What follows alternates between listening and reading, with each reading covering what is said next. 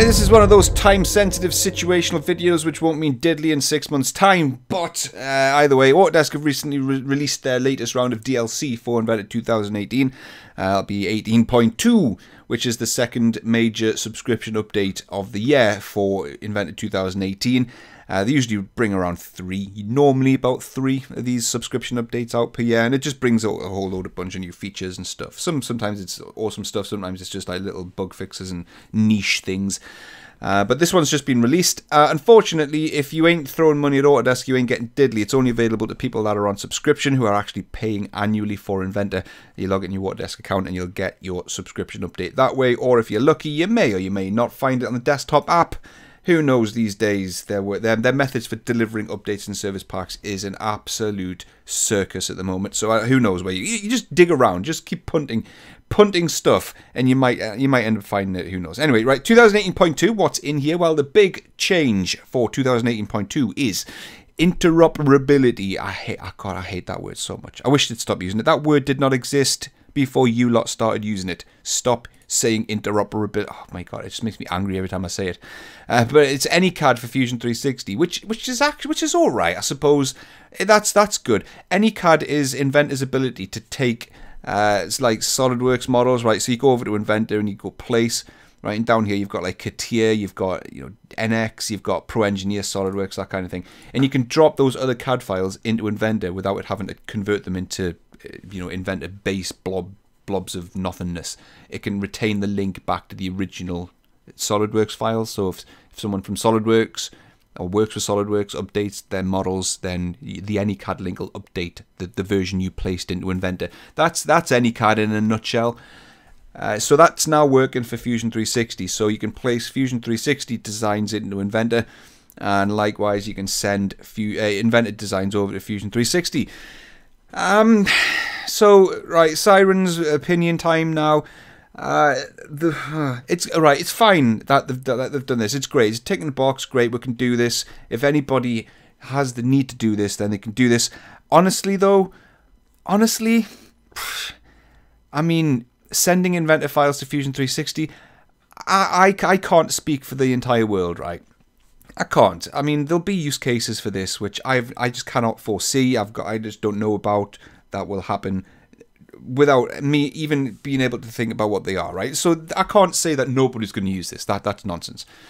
I personally haven't come across anybody, though, that would want to send Inventor stuff into Fusion 360, because I don't know of any companies that use those two products in tandem, or I don't know any companies that use Inventor and then work with in that close of a relationship with companies that use Fusion 360. So I don't see where you would do this, other than the only time I've personally wanted to send Inventor stuff over to Fusion 360 is when I needed to, or I wanted to use the Fusion 360 rendering engine, which is by a country mile better than Inventor, miles better than Inventor. So I wanted to send Inventor stuff into Fusion 360 for the cloud rendering that Fusion has. And I had to use the AnyCAD. I used it in alpha. Kindly was given an alpha release of all this stuff before it went live a few months ago, and it was awful. It was awful. The connector that you have to install to get Inventor data up into a cloud area for Fusion to then pick it up was horrible, and I really, really hope it's not the same one that's went live, because it was terrible. There's no way I'm installing that on my computer. It was awful. Horrible. If it is, I'm not going to waffle on about it now, because we'll just go off on a tangent. But I'm going to have to test it and see if it is. And that will be a whole new video on its own if it's the same thing. So, yeah, sending Inventor stuff over to Fusion 360, great if you want to use the rendering engine. I suppose in a hypothetical, I'm sure it exists somewhere, world, you're collaborating with smaller companies that use Fusion 360 and you're the big dick using Inventor, fine. Sending Fusion 360 stuff back to Inventor, when you eventually come to your senses and you realise you've been doing it all wrong, and you wake up and smell the coffee and you're like, yeah, I should have been using this all along. Well, then all the stuff you've previously done in Fusion 360, you can move it into Inventor. Sorry. But yeah, okay, the AnyCAD link's there, that's great. Tick in the box. However, you've got I don't even understand half of the stuff that's going on here. I mean, what the hell's Fusion Team? I don't know. It's a thing. I'm sure people are using it, so I'm sounding like a proper bit of a dickhole by saying, "No, what's Fusion Team? Oh, I'm so hip. I'm too clever to understand what Fusion Team." No, it will be a thing, but I mean, is it the same as? It's not the thing that, you know, if you buy Fusion and you get a cloud, that's not Fusion Team, is it? Fusion Team's something else. Is it Fusion Lifecycle, which is formerly PLM 360, which is the Fusion PLM system? Is it that? If it's not that, why do you need another one? Why do you need another Fusion Cloud area? I don't know what it is. So you click the what is Fusion Team link, which is hidden here. So there it is, and then you get this nonsensical who put this together? Oh my God. What is Fusion Team? Well, let's throw the most complicated, data-rich image at people to try and simplify it. Oh, really? Oh, really? My eyes hurt. Literally, my eyes are bleeding just from looking at this image. I cannot look at that anymore. Anyway, so you need Fusion Team, which kind of probably rules out most people.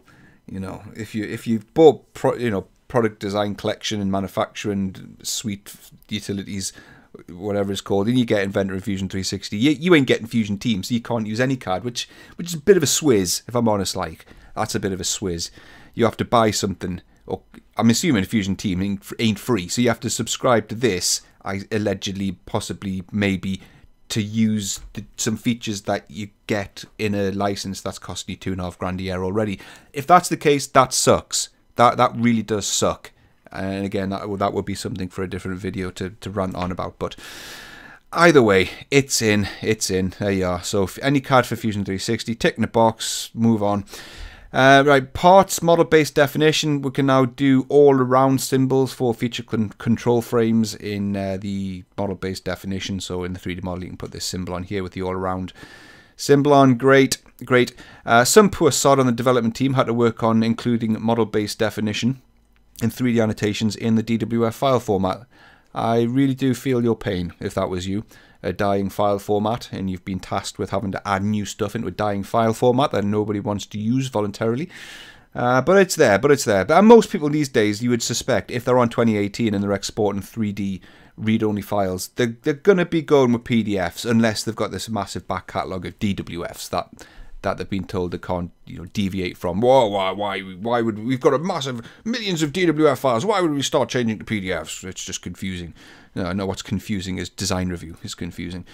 3D PDF export now supports associative fade high. Right, so there's a lot of these updates are just niche little, not necessarily bug fixes, but like, yeah, that thing that should have been in on day one, it kind of didn't. We didn't have time. Well, it's in now, kind of thing. There's quite a few of those. Sync unfold rules in sheet metal parts. Yeah, again, great. I'm sure that is really useful for some people, but can't say I've ever felt the need. I'll come across the need. Assembly's ground and root enhancement. So this is when you're in an assembly and you're on the productivity area, right? You can pick a part and then drop down the productivity menu, which used to be the Express Tools for Inventor. Did it? Was the Express Tools one like one of those STK plugin things? Where you can now select ground and root, which formerly was called ground and root component, and it'll give you a dialog box where you can say, I want to ground and root that at the origin. So you get these new ticky boxes here. Make some flush constraints with the origin planes, and then move that part up the browser right at the very top, that's kind of handy. Like that is good. That's a good quality of life thing. You want this part to be the skeletal model. That's what everything's being constrained around. Well, you want it to be at the top of the browser. You want it to be constrained to the assembly planes.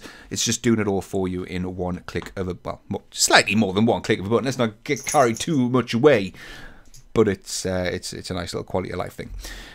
Right, some content center enhancements. Again, niche little things.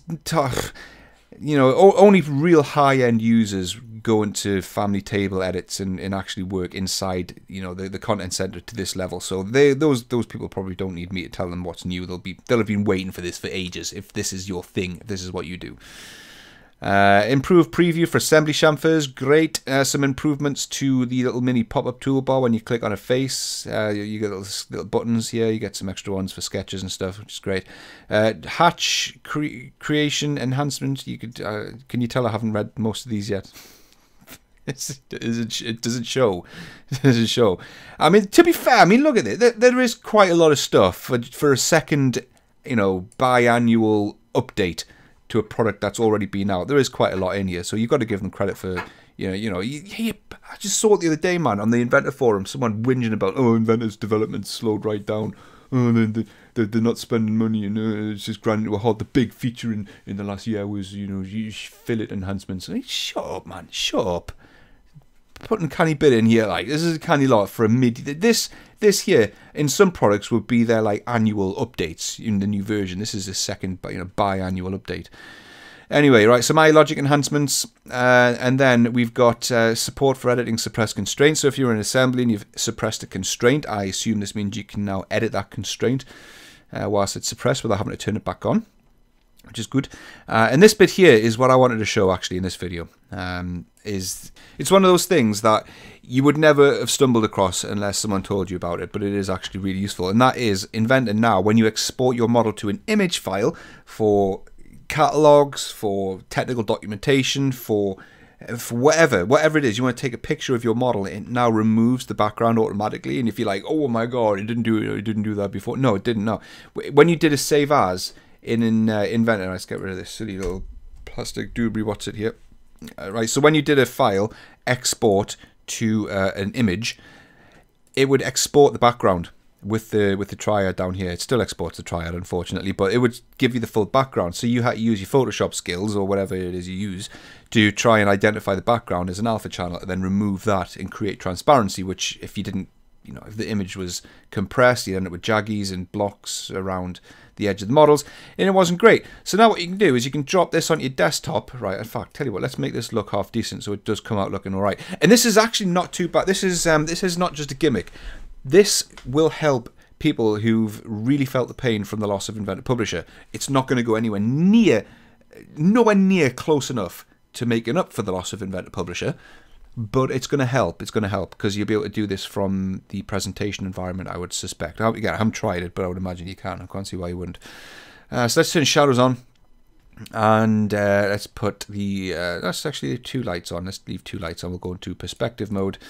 And then there we go. Right, so we want to export this as an image, right? Maybe zoomed in to about there. All right, I'll do. So you go File, then you go Export to an image. I'm going to drop this on my desktop, and then you've got to select PNG. Maybe TIFF will work as well, but I usually go with PNG. PNG is typically the file format that you go with for transparency. And then what you do is bang the Options button, and then you get this new ticky box here, Transparent Background. Click OK, and then hit Save. Right, so that's going to export the image, and then it's going to give you an image with a transparent background. So you can see there, you've now got the graphics card with the transparent background. So if we open this up in, I don't know what's going to open up as, it's black. But if we were to import this into a document with a white background or with a colourful background, you'll see that the image is actually cropped, and then the rest of it's right. Why this though? Why this? It's really though. Who? Answer me this, Autodesk. Who said, oh, I'd want to keep the triad? I'll tell you who. Nobody. Nobody said that. So we can please get rid of that. That's nonsense. Why would you want to remove the background and keep the goddamn triad? That every single person that uses this, I shit you not, every single person will need to crop this out manually. That's work they don't want to do. Great that we can do this now, don't get me wrong, but that's nonsense. That's absolute nonsense. Less of these shenanigans. Come on. Right.